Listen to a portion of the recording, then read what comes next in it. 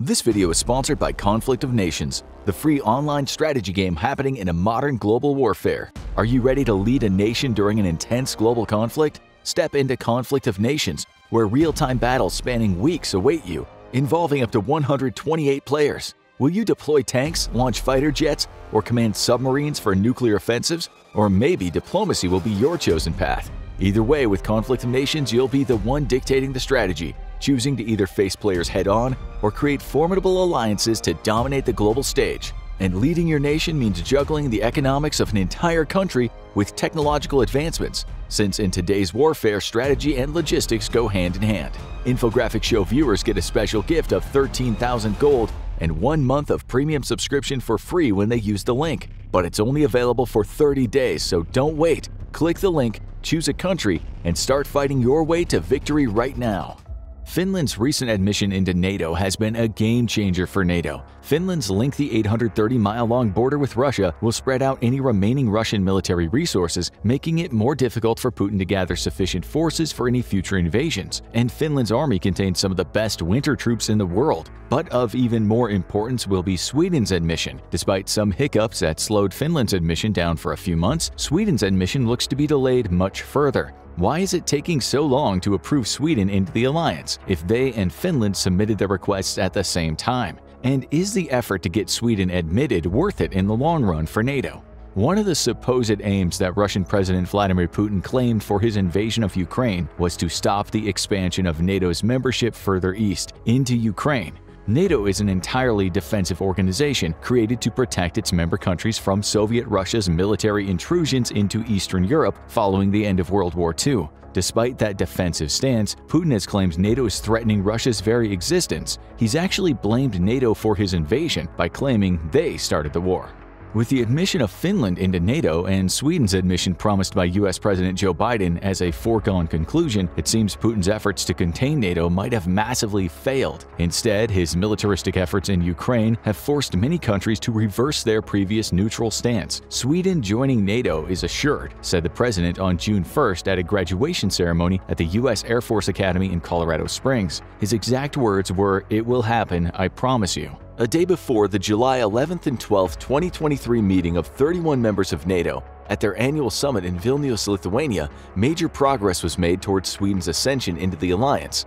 On July 10th, Erdogan confirmed that he'll stop blocking Sweden's bid to join the alliance, with Hungary following soon after. It seems U.S. Secretary of State Antony Blinken's wish has now come true, as he stated in May that the time for Sweden's membership is now.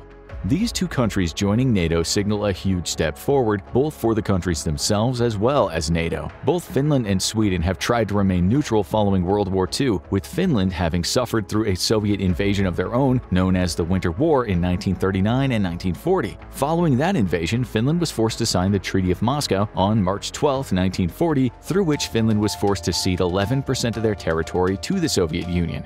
Ever since, Finland has been wary of Russian expansionist aims, which is why they opted to request membership in NATO soon after Russia's invasion of Ukraine in February 22. A little over a year later, in April of 2023, Finland was approved as NATO's 31st member, after some initial delays by NATO members Turkey and Hungary. Those two countries, however, are still refusing to approve Sweden's admission. As per NATO rules, any new additions must be approved unanimously. Part of the reason for that is NATO's vaunted Article 5, which states that any attack on any one member nation will be considered an attack on all of NATO. That unity is what makes NATO such a strong alliance, but there is also no method for removing a country from NATO once they've been admitted. Because of that, every member nation is expected to come to the aid of any other member that's been attacked. That means every member must be willing to support every other member, and that's where Sweden's admission has hit a snag.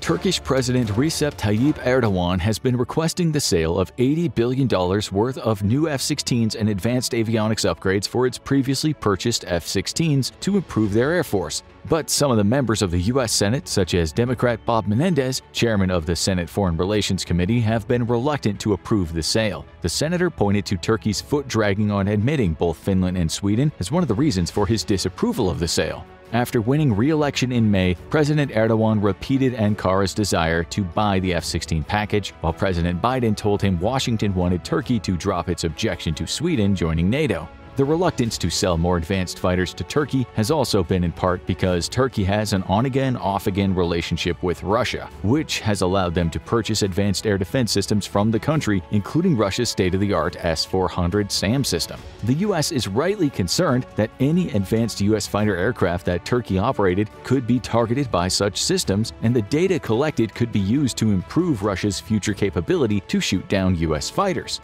That's in addition to the S-400 being incompatible with other NATO systems, and in 2021, Erdogan announced that he would be interested in buying additional S-400s from Russia, further infuriating other NATO members, especially those who would prefer Turkey-purchased air defense systems from them rather than from Putin's Russia. Weapon systems aside, NATO President Stoltenberg noted Turkey's concerns regarding the presence of the Kurdistan Workers' Party or PKK in Sweden. All NATO allies are, of course, ready to sit down and address those concerns, including the threats posed to Turkey by PKK, Stoltenberg said. With such promises in hand, President Erdogan finally gave his approval to Finland's NATO bid in March 2023, praising the country's authentic and concrete steps in addressing Turkey's concerns about Kurdish expatriates in Finland and whether they represented a security threat to Turkey. But Erdogan has yet to approve Sweden's entry, as he accused the country of supporting Kurdish militants and allowing them to demonstrate on the streets of Stockholm. One such demonstration included the burning of Erdogan in effigy by the Rojava Committee of Sweden. In the wake of that incident, Sweden's Foreign Minister Tobias Billström wrote on Twitter, portraying a popularly elected president as being executed outside City Hall is abhorrent. However, this statement was not enough to stop Erdogan's outrage. Following this incident, Sweden's Prime Minister Ulf Kristersson admitted that his country might appear to have insufficient anti-terror laws and that his government was in talks with Ankara to see what could be done.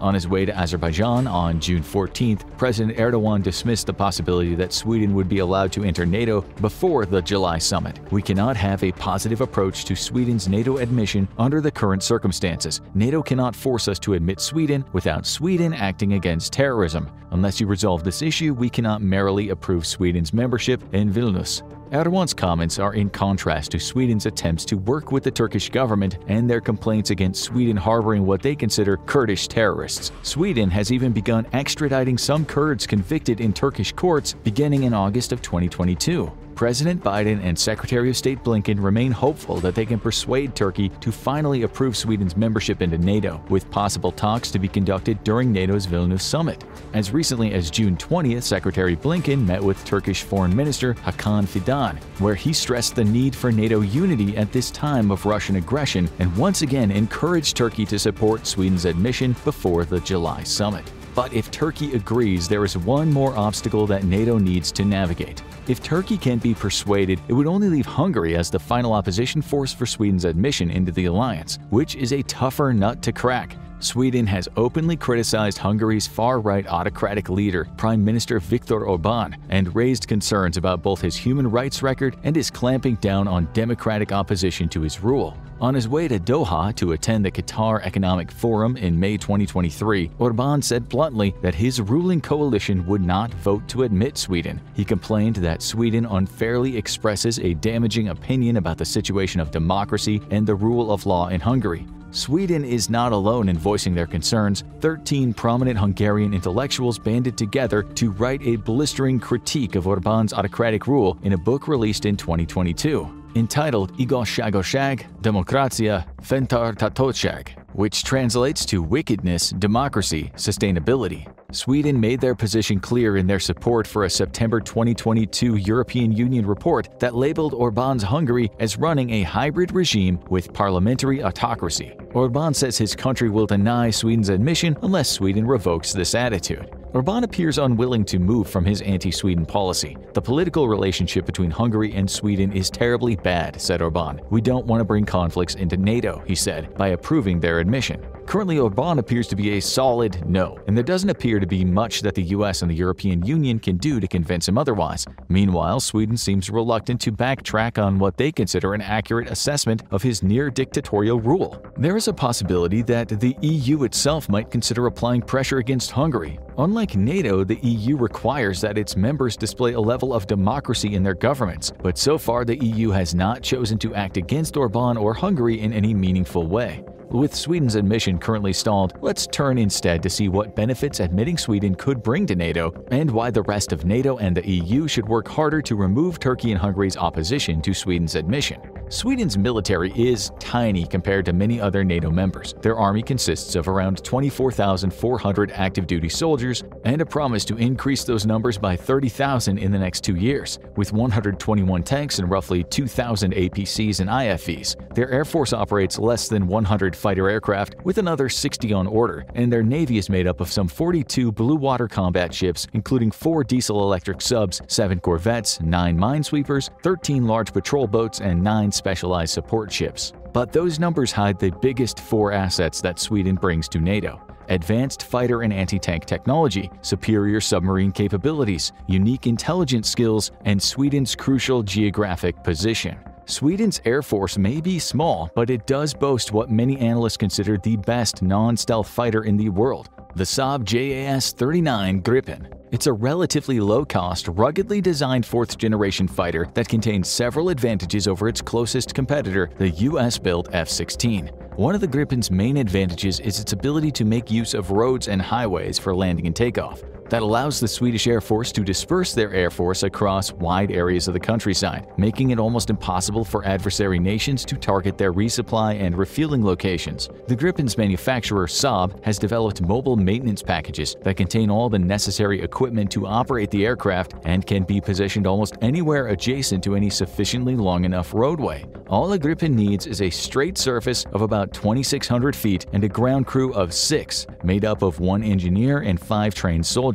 Together, they can refuel and reload a Gripen in as little as 7 minutes. One of the requirements for taking off and landing on such primitive surfaces is a stronger undercarriage and special tires, which the Gripen has been equipped with, unlike its 4th-generation counterparts. During development, the Swedish design requirements called for a multi-role plane that could perform JAS, which stands for Jakt, air-to-air, attack, air-to-surface, and spanning, reconnaissance roles. Continual upgrades have improved the Gripen, with the current model designed as the JAS-39EF. This model boasts a larger engine and fuselage, greater ordnance carrying capability, along with a new cockpit design that includes advanced avionics architecture, a new electronic warfare system, and other improvements. Sweden's participation in NATO would bring with it this advanced fighter, which many analysts see as the perfect fighter for Ukraine to use in its defense against Russia's invasion. The website BulgarianMilitary.com believes that the best plane for Ukraine to defend themselves would not be the F-16, but the Gripen.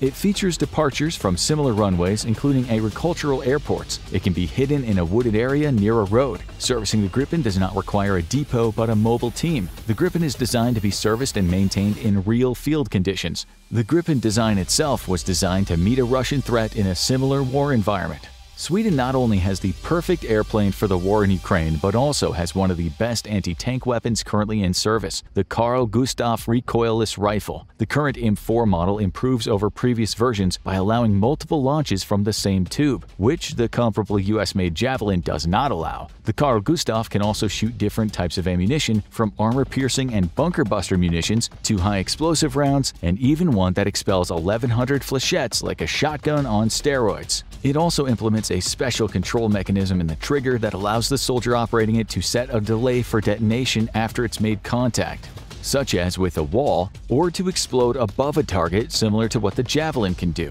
The Carl Gustaf has been purchased by dozens of nations, including the US, Great Britain, and other NATO members, which makes its implementation with NATO ranks easier. While it may not seem like such a big deal, knowing that Sweden has implemented such a robust and versatile weapon in their military shows they're staying ahead of their future adversaries like Russia, who may try to overwhelm them with tanks and other armored vehicles. One other significant feature of the Swedish military is its surprisingly sophisticated submarine force. While they only operate 4 diesel-electric subs with 1 more on the way, these are some of the quietest and most effective submarines in the world. How quiet are Sweden's subs? How about quiet enough to sink a US supercarrier? In 2005, Sweden participated in an international war game exercise that saw the U.S. deploy the Nimitz-class supercarrier USS Ronald Reagan along with a full complement of support ships, including an Aegis-class cruiser, multiple destroyers, several undisclosed attack submarines, and numerous anti-submarine craft, all in support of the Reagan's 85 to 90 combat aircraft and helicopters. But all of that firepower was no match for a single Swedish sub, the HSMS Gotland.